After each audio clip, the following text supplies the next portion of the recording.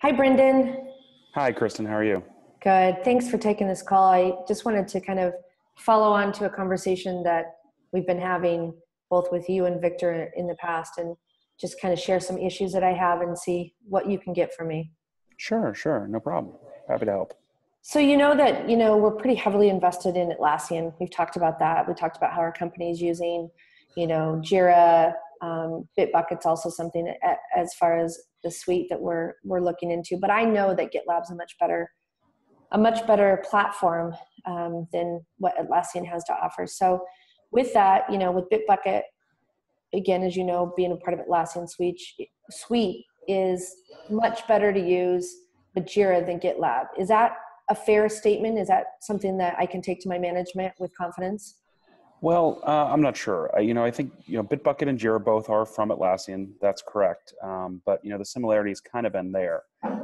Just like any other tool, you have to integrate the two together for that to work well. And from our perspective, that's kind of an old method of networking multiple tools together.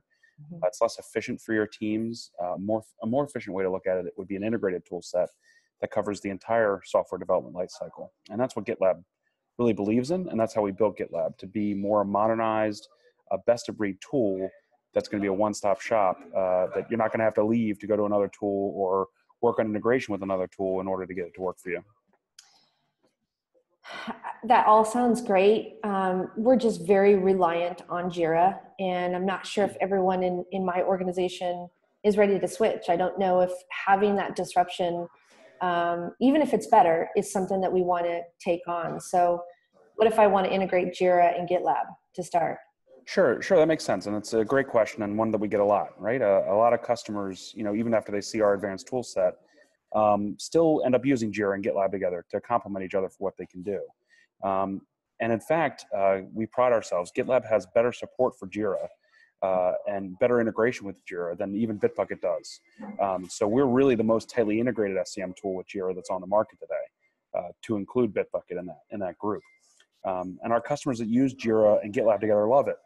But we also find that once they have GitLab installed and integrated with JIRA, that a lot of developers and product managers find themselves moving to GitLab because that workflow helps them speed up their cycle times over JIRA. But either way, we're happy to integrate or have you use our tools or some mixture thereof. There's lots of customers that are somewhere on that spectrum, and we'll support you either way.